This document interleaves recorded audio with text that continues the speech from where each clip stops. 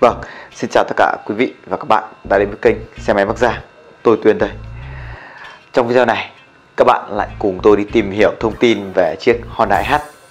Vâng, thời điểm này là thời điểm mà gần như là thời điểm chuyển giao giữa Honda SH 2019 và Honda SH 2020. Chiếc xe Honda SH thời điểm này là thời điểm đáng để chúng ta quan tâm nhất. Vì sao? Thứ nhất là vì giá của chúng đang lên cao.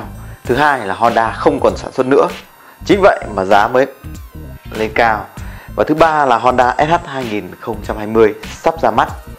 Đây cũng là một nguyên nhân lớn làm cho chiếc Honda SH 2019 phải nói là chưa bao giờ có cái giá cao như thời điểm hiện tại trong những năm gần đây. Vâng, mời tất cả các bạn cùng theo dõi. Honda SH là một cái tên đình đám tại thị trường xe máy Việt Nam, luôn nằm trong top những xe bị đội giá thường xuyên trên thị trường. Trên thực tế, kể từ khi bán ra thị trường, dòng xe này thường xuyên có giá bán cao hơn giá đề xuất và mức giá chênh lệch luôn cao hơn từ 15 đến 20 triệu đồng, thậm chí còn cao hơn, như thời điểm hiện nay thì hiếm xảy ra. Trên thực tế, đối với đa phần người tiêu dùng trên thị trường hiện nay, Honda SH là mẫu xe đứng đầu phân khúc xe tay ga cao cấp. Tuy nhiên, phân khúc này cũng không có nhiều lựa chọn cho khách hàng tại Việt Nam. Piaro có các sản phẩm như Phép và Day để cạnh tranh với Honda SH ở phân khúc này. Tuy nhiên, cả hai sản phẩm của liên doanh xe máy Italia đều không đạt được thành công như kỳ vọng tại thị trường xe máy Việt Nam. Ăn khách như vậy, liệu Honda SH có thực sự hoàn hảo và không có nhược điểm hay không? Có một điều người dùng buộc phải thừa nhận rằng Honda SH có giá bán khá chát, bởi là mẫu xe tay ga cao cấp rất được ưa chuộng trên thị trường, nên Honda SH khó tránh khỏi tình trạng bị đội giá tại các đại lý. Theo đánh giá từ nhiều người tiêu dùng, ngốn xăng cũng là một trong những nhược điểm của Honda SH. Dù đối với các đối thủ cùng phân khúc, chiếc xe tay ga hạng sang này có phần tiết kiệm nhiên liệu hơn, song đối với những chiếc xe của hãng cùng hãng Honda thì Honda SH có mức tiêu hao nhiên liệu luôn luôn là lớn nhất. Bên cạnh đó, việc được trang bị thiết bị điều khiển FOB dù thực sự khá tiện dụng, nhưng đây lại là một vấn đề nữa của Honda SH. Khi mở máy xe mà không có thì không thể sử dụng được xe. Việc rơi mất thiết bị điều khiển FOB khi người dùng đang sử dụng xe rất dễ mắc phải. Dù đã có cảnh báo đèn nhưng người dùng thường không để ý tới đèn nháy bên trên mặt đồng hồ. Ngoài ra, nếu vặn ga hơi mạnh, người lái sẽ có cảm giác như bị kéo ra phía sau. Tuy nhiên, bên cạnh đó, Honda SH cũng có khá nhiều ưu điểm như Honda SH sẽ mang lại cho người lái cảm giác về một chiếc xe tay ga cỡ lớn, sang trọng nhưng theo một phong cách lịch lãm, mạnh mẽ nhưng không kém phần thể thao và trẻ trung. Nhìn chung, thiết kế của SH mang lại cho người dùng cảm nhận về một dòng xe sang chảnh, cơ bắp, cao và lịch thiệp. Những ai đi chiếc xe này mang cảm giác mình là người có tiền, có điều kiện và mình ở tầng lớp cao hơn. Đó là cảm xúc mà Honda SH mang lại cho người lái, và người lái cũng phải bỏ ra từ 15 đến 20 triệu đồng chênh lên của chiếc xe để mua cho mình cảm xúc khi sở hữu. Honda SH thì vận hành khá trơn tru và êm ái, nhưng cũng dễ dàng tăng tốc khi chúng ta vít ga.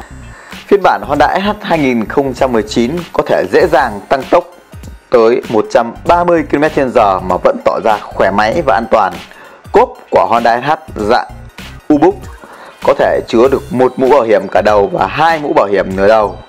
Bên cạnh đó, Honda SH được trang bị 3 tính năng ưu việt cùng được tích hợp trên thiết bị điều khiển FOB, bao gồm chức năng mở, tắt xe từ xa, hệ thống xác định vị trí xe thông minh và hệ thống báo động chống trộm, mang lại sự tiện lợi vượt trội và trải nghiệm giống như sở hữu ô tô. Về cập nhật giá xe Honda SH 2019 mới nhất. Vâng, ở thời điểm hiện tại là ngày 18 tháng 11 năm 2019 thì mẫu Honda SH 2019 chính thức đã không còn sản xuất, chỉ còn lại hàng tồn trên thị trường mà thôi. Và sự thật là nhiều tỉnh thành đã cháy hàng chiếc xe này cách đây mấy ngày rồi. Tuy giá của chúng rất cao so với giá đề xuất ở cả 6 phiên bản Honda SH.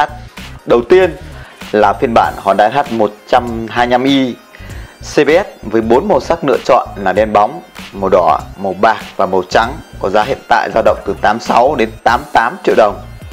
Phiên bản Honda SH 125i ABS cũng có 4 màu sắc tương tự, giá dao động từ 96 đến 99 triệu đồng, nhưng hiện tại rất nhiều tỉnh thành đã cháy chiếc xe này.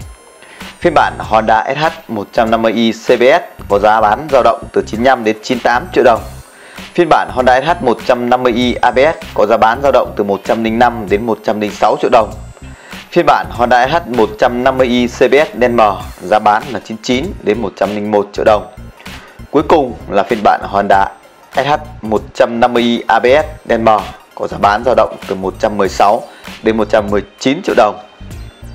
Vâng, như vậy là hôm nay đã là ngày 18, dự kiến là ngày 24 tháng 11 này, Honda SH 2020 chính thức có mặt tại các đại lý. Thì ở thời điểm này, các bạn mua xe Honda SH có thể chờ đến ngày 24 tháng 11 để chúng ta lựa chọn Honda SH 2019 hoặc Honda SH 2020. Vì Honda SH 2019 không còn sản xuất nữa, vì vậy số lượng có hạn. Nếu như chúng ta thực sự yêu thích chiếc xe này thì chúng ta mua càng sớm càng tốt để tránh tình trạng đội giá từ các đại lý. Còn đối với những anh chị nào có nhu cầu mua xe máy tại thị trường xe máy Bắc Giang thì có thể liên hệ với Tuyên theo số điện thoại 0946 313 216. Mọi thông tin tôi đã cập nhật đầy đủ trên website xe máy bắc giang.com. Xin chào và hẹn gặp lại tất cả các bạn trong những video lần sau.